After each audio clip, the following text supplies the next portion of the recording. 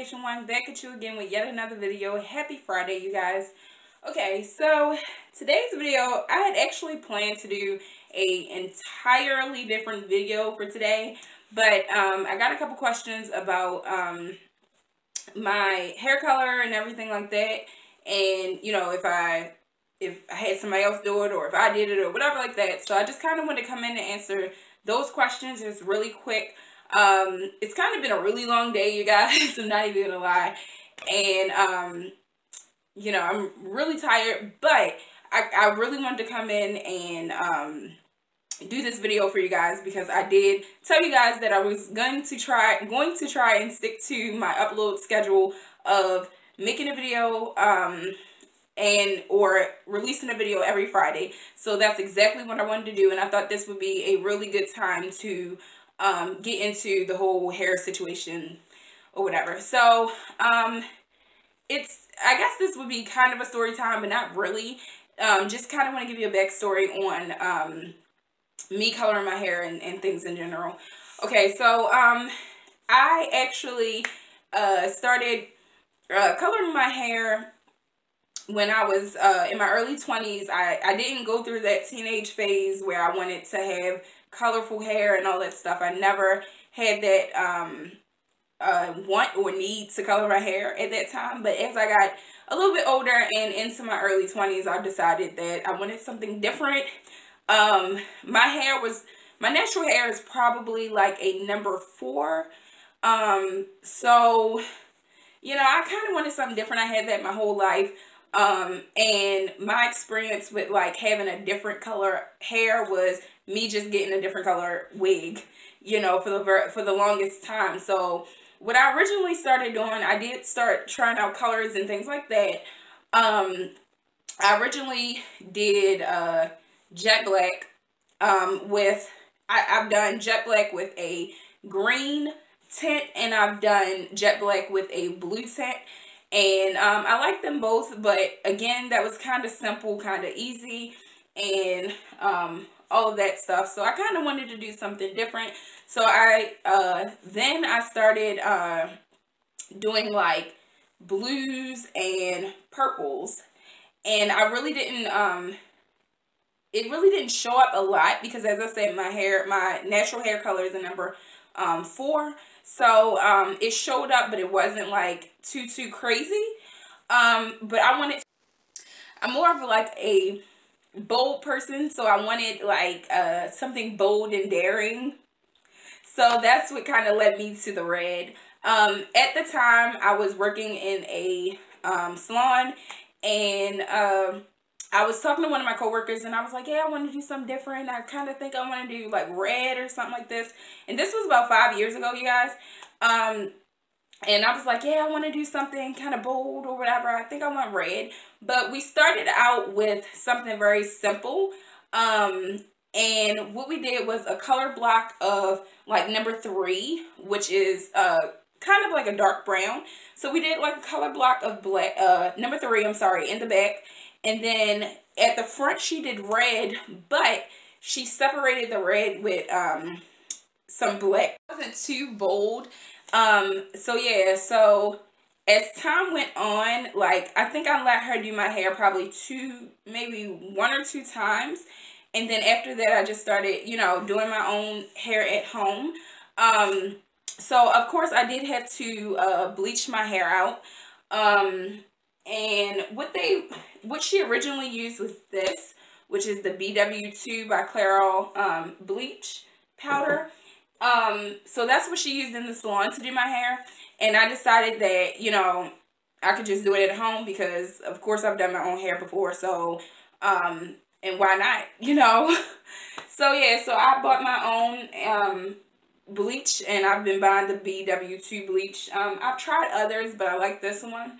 And usually I use the Clairol Professional. As you can see, I mean, I don't bleach my hair a lot, but I do bleach it. And this is Clairol Professional, sorry, Soy 4 Complex, Pure White Cream Developer. So I use that, and I kind of mix those together.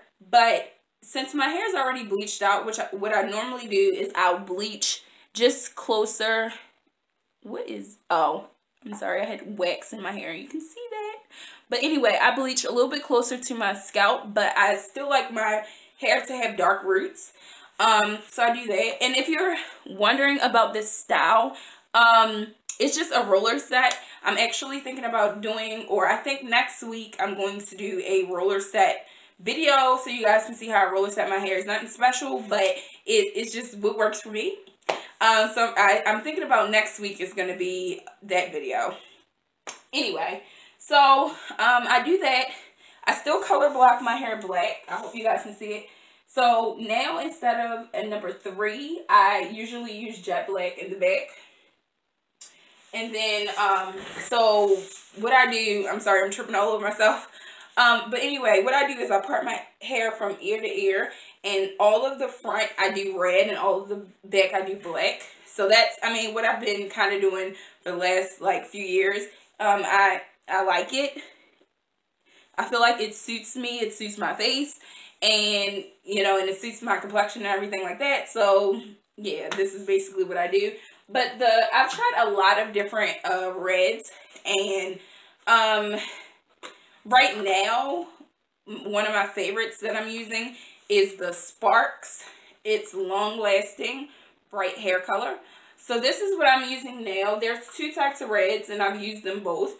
There's the Red Hot and there's the Red Velvet, and I actually like them both. To me, I really honestly I can't really tell the differences. I know it's a slight difference to it, but because I use both of them and sometimes I mix them together, I can't really tell which one is the more prominent red, I would say. But right now, that's the red that I'm using. So if you guys see this, and you probably will see a lot of this in my upcoming videos of like my natural hair and, you know, the color and everything, this is probably going to be the color that you see, because this is right now, at the moment, this is my favorite red to use right now, and it does last a really long time. But again, you got to be careful with any colors really. You want to wash your hair with tepid water, which is like more cold than hot. I wouldn't say freezing water, because who wants to like shower in freezing water, or who wants to like wash their hair in freezing water? But more tepid with, you know, cold with a little bit of warm in there, and it helps your hair color not to bleed. If you use warmer water or hot water to wash your hair, it will strip your hair color. So, you know, you kind of got to be careful with that. So I usually wash my hair with like tepid water, and my color lasts a really long time.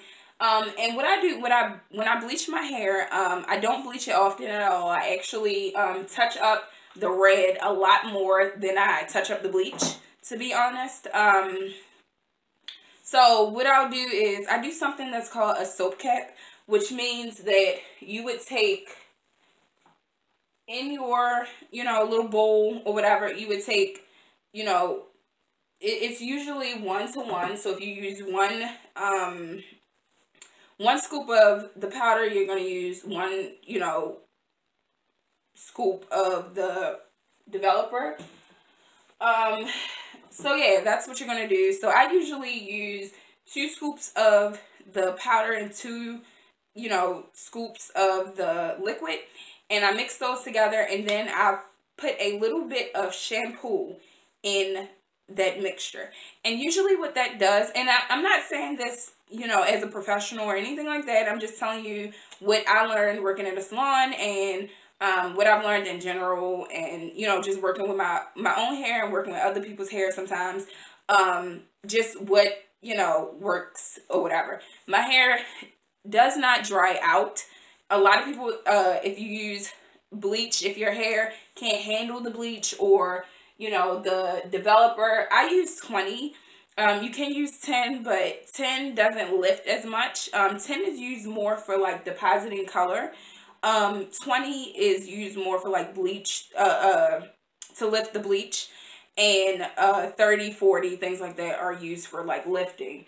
So 20 is going to lift with bleach, and then it's going to deposit whatever color.